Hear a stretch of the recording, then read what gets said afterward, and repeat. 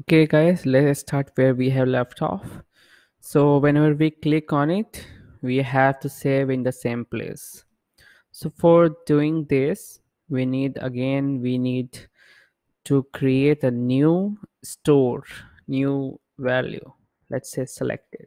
Like whenever you select some part, then it's going to give some another, like it's called if else, you can say. Yeah.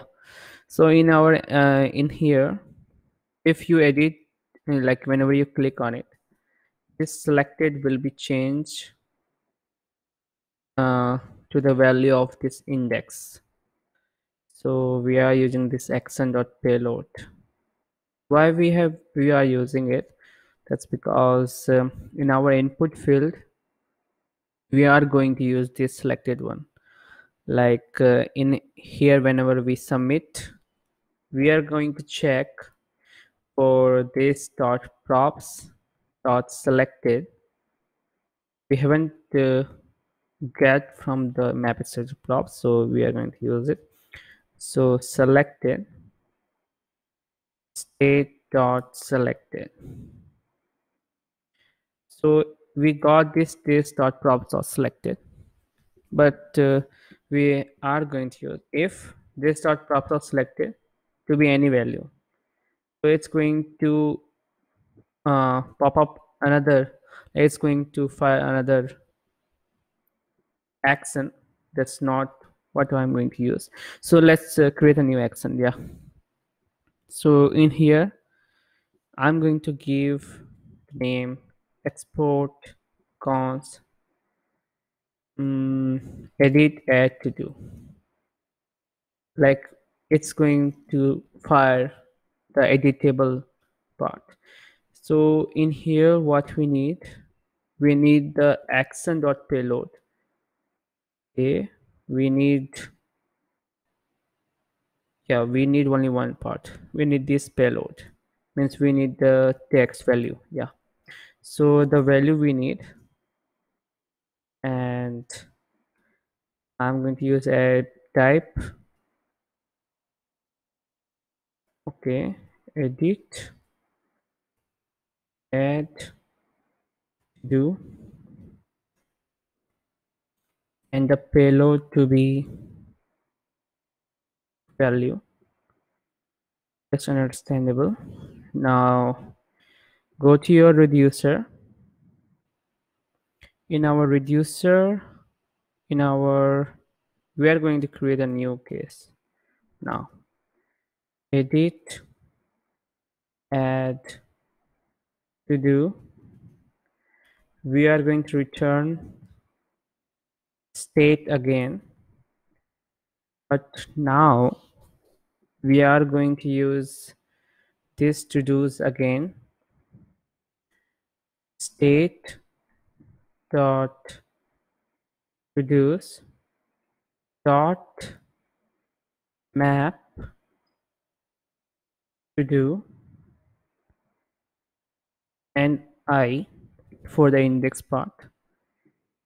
And what we need is that if I is not equal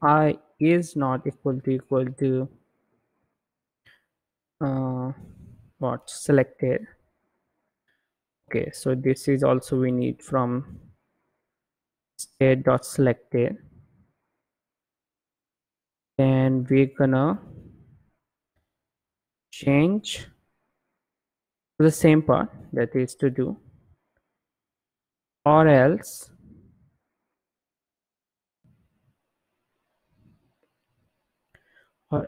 we need action.payload that we are getting. So you can understand what I have written in here, that if I is not equal to state.selected, then we need the same to do that we have had. Now if it is equal to, like it's false, then we need the action.payload.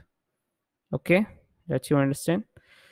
Now just going to save it, but we also need a select to be undefined because we don't need to be going else. But if we use select to be undefined in here, so state.selected is going to be get to be false, to be undefined. So what we need in our attribute action, we don't need only value, we need also the selected part. Okay, now in our attribute reducer, we are gonna need, okay, we have to give it like this. It's an object, yeah, it's an object. So just send it as an object, so just send in an object. So obj,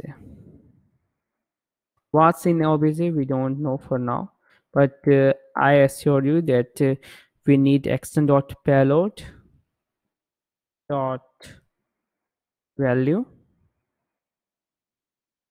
and in here extend.payload dot selected. That's what we're gonna give it to it.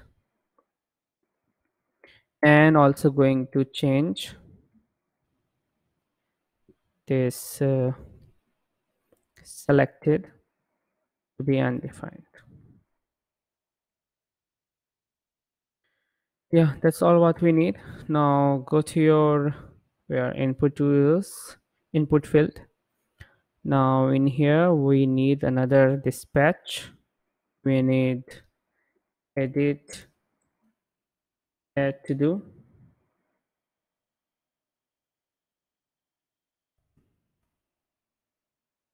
and going to give an object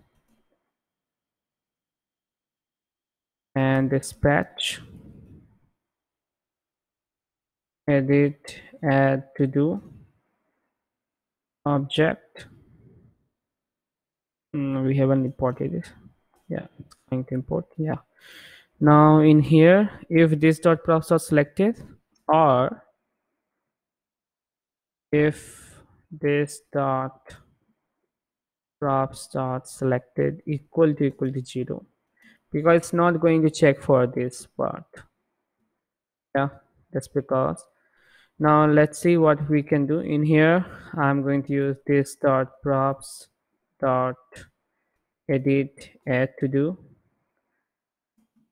Okay, edit add to do, and we are giving payload. So the first payload is value. Okay, so value to be same as this dot props dot text, and second one is the selected one. So this dot props dot selected. Now if we just going to save it now, yeah, that's all what we need in here. Okay, let's see that it's working or not. Now if we just click on it and just going to check it, yeah, it's working. Oh yeah, it's working. Okay, some new things also we have to add, like it's going to clear out all the things in here. So in here what we can do, we can add we can add text to be, okay, yeah, this is what we need. Now if yeah, that's all what we need. Now just check it here, it's working or not. Okay, it's sleeping. Now if you just change it to something else, it's working now. Now one thing we can do more thing, that whenever you type in here and whenever you click on this and you just going to edit here, and you can see the same thing happening in here also. So for doing this, what we can do, go to your todo.js, and we're gonna use this text part. Okay, we haven't used map state to props in here, so I'm going to use map state to props again. and going to a const map stat to props, and also going to use state. And yeah, in here we're gonna use the text that we're gonna get. So what we have, I have used to do okay, so I can use in here. So state dot text. Now also we need one more thing, we need the selected part. So in here selected to be state dot selected. Now in here state dot selected we have gotten. So selected we get the text. Now we are just going to give the other operator part that we have used in here. So let's see how can we do this. So if selected is false, as you can say, then no, we cannot use like this. Okay, if selected is here, and if selected is equal to 0, and it's going to show, we can't use this part also. Okay, just use it selected. Okay, just use selected, then you can say it's a text, or else you do. Yeah, that's all what we need. Now let's just see in action. Now if you just type in here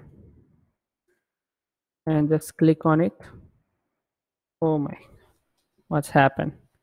This is not what we need. Okay, so what's the, okay, yeah, if selected is equal to the idx, right?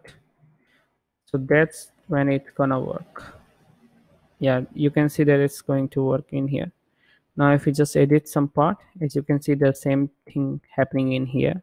If you just use in here, it's going to happening in the same place. So yeah, we are halfway. Yeah, we are more than halfway, you can say. So all the things are done. So the listen part also working.